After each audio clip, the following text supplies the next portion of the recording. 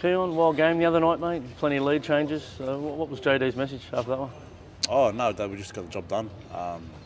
We just wanted to get the 2 points, and that was the main thing. So yeah, it was a very tough game. The last couple of years, we sort of, at the back end of the year, when obviously teams are sort of at the bottom of the ladder, they don't have much to lose. So we always know that it's going to be a tough game. It's good that we got the win, but we needed it. There were some mad tries, spectacular tries, including you were involved in one, a nice little face ball from Lockie, and you yeah, no, it was put Cody over, mate. That was a fun try to be a part of it. Yeah, no, it was good. We're still building our sort of combination, me and Lockie, so it was good to we practiced on the training field and it comes in from the game, and it was good.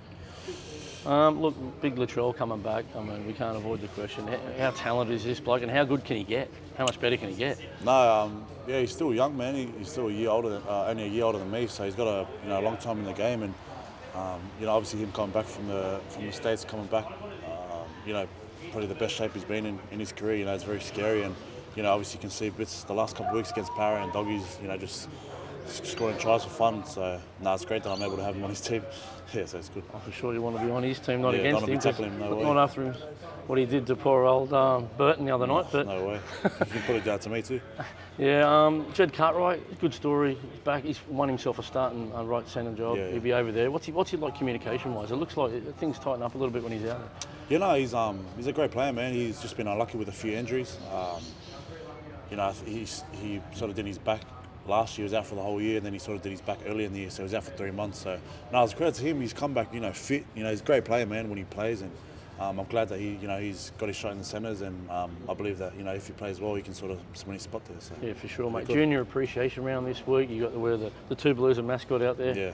Training today, fun. Yeah, no, it was good. Yeah, it was bring back the memories. Obviously when I was younger, playing for the Mascot Blues, and that's where it all started. So it's pretty cool seeing me and Cam out there, and Lockie Gale, a few of the Mascot boys. So it's good. It obviously shows how good the club is. Getting a few juniors up in the NRL squad. So best club in the South Juniors comp. Oh, it's debatable. It's up for debate. But we'll go with what you say, mate. But look, I'm playing the Storm this week. We haven't got a great record, but it doesn't mean anything because it's just a completely different team. Yeah. We've got to start this week, getting the wood over them, mate. Yeah. Just another game. Start 0-0. So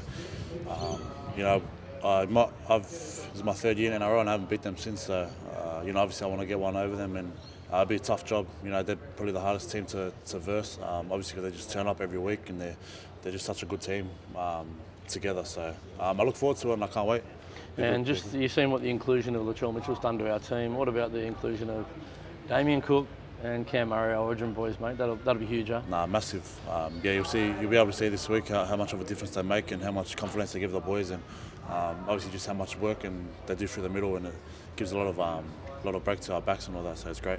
It's great work. No worries. Thanks for your time, Keaon.